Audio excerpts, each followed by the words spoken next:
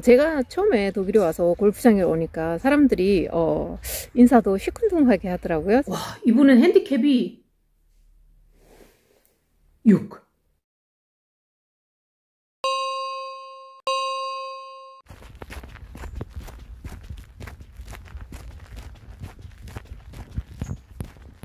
네, 안녕하세요. 유로킨이에요. 오늘은 제가 우리 골프장에서 잠깐 골프장에 대해서 얘기를 하려고 하는데요.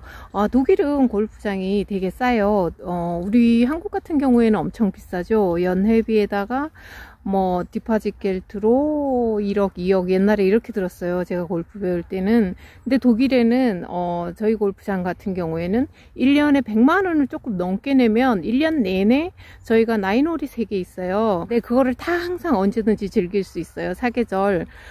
그리고 또 이렇게 수영장이 있고요. 사우나가 있고 피트니스 센터가 있어서 그것도 1년 내내 즐길 수 있어요. 그래가지고 좀 이렇게 날씨가 안 좋은 날 골프를 치고 난 다음에는 사우나에 가서 사우나를 하고 이렇게 집에 갈 수 있어요. 처음에 독일 골프장에 왔을 때 골프장에 딱 와서 놀란 게 여기는 업앤다운이 없어요. 그래서 전부 이렇게 평평해요. 평평해가지고 이거 무슨 재미로 골프를 칠까 이렇게 생각을 했는데 여기에 적응되다 보니까 이 평평한 평지의 골프도 좀 어렵게 됐네요. 네, 한국은 업앤다운이 심해서, 그리고 나인홀이 끝나면 그늘집이 있어서 거기서 항상 간식을 먹을 수 있고 이렇게 좀 고급스럽게 돼 있죠. 그리고 연못도 이쁘게 꾸며져 있고요. 근데 여기는 보통 이렇게 그렇지 않아요. 그렇지 않고 그냥 그늘집은 거의 없다고 보시면 되고요. 그늘집이 있는 곳에는 제가 아프리카에서 봤어요. 우리 가족이 작년 겨울 코로나 전에 새해를 아프리카에서 맞이했는데요. 독일 사람들이 추운 겨울을 피해 남아프리카로 여행을 가요. 저는 아프리카가 처음이라 많이 보고 싶어서 포트 엘리자베스로 비행기를 타고 가서 거기서 차를 렌트해 크니스나로 가서 거기에서 아웃선 그리고 마지막 종착지인 케이프타운으로 갔어요. 오늘 이야기는 여기 크니스나에 있는 지몰라 골프 리조트 호텔이에요.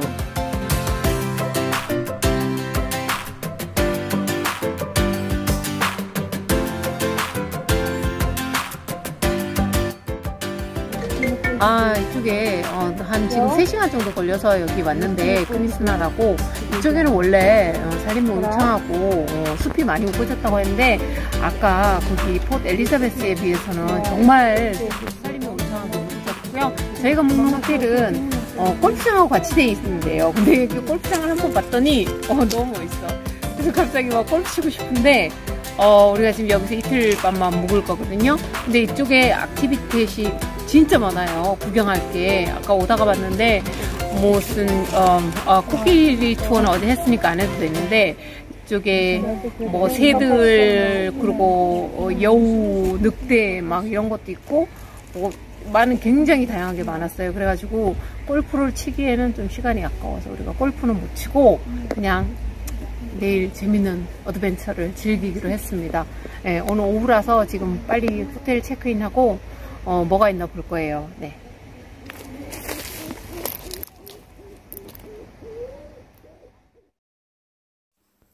다음날 너무나도 아름다운 골프장 전경에 매혹돼서 결국 아들이랑 골프를 치기로 했습니다. 여기는 무조건 카트를 써야 된다고 해서 카트를 타고 지금 라운딩하러 갑니다. 독일에서 겨울이라 그동안 골프를 몇 개월 동안 안 쳐서 그냥 우리 아들이랑 뭐 아무렇게나 쳐도 되겠지 이러고 갔는데 도착해 보니까 아주 잘생긴 젊은 백인 아프리카인 2명이 우리랑 같은 팀으로 출발하려고 기다리고 있더라고요.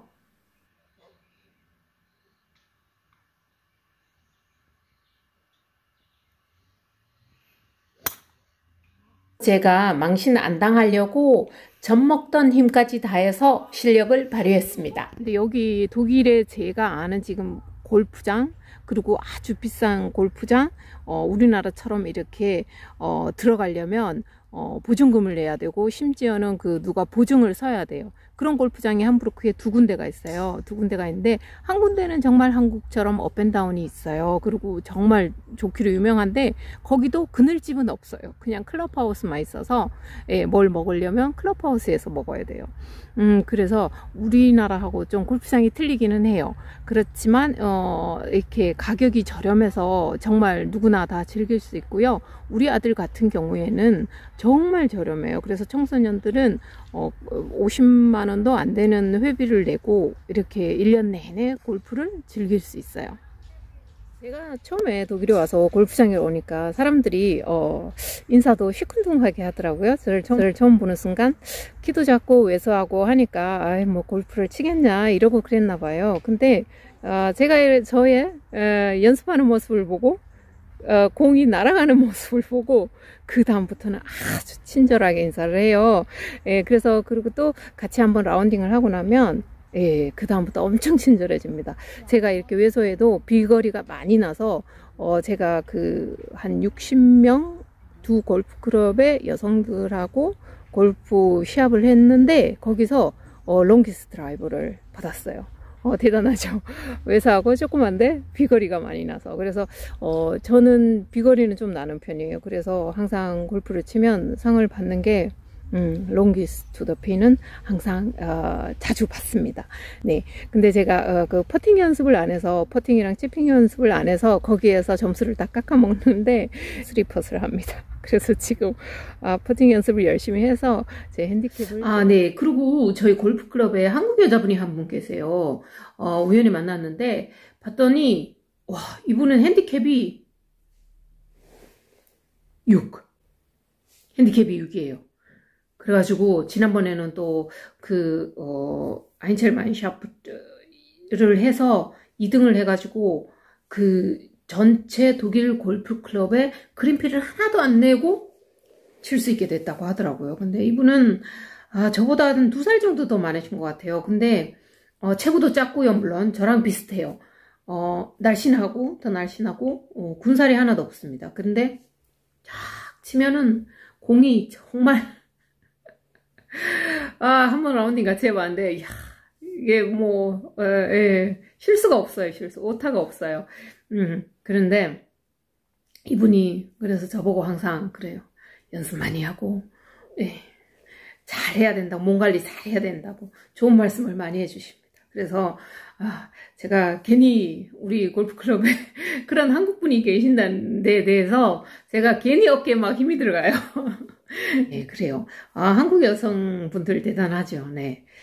자, 여기는 규정홀 외에 이렇게 작은 코트 플라츠라고 해서 여기는 피칭이나 치핑을 연습할 수 있게 이렇게 또 돼 있어요. 그래서 여기서 한 달에 10만 원 정도의 돈으로 골프 라운딩을 항상 할 수 있는 독일 골프장. 저는 사실 그동안 시간 때문에 많이 라운딩을 못했는데 이번에 코로나 때문에 골프를 많이 즐긴 것 같아요. 덕분에 우리 골프장에 미니 사과가 조롱조롱 달린 것도 새삼 깨닫게 되었네요.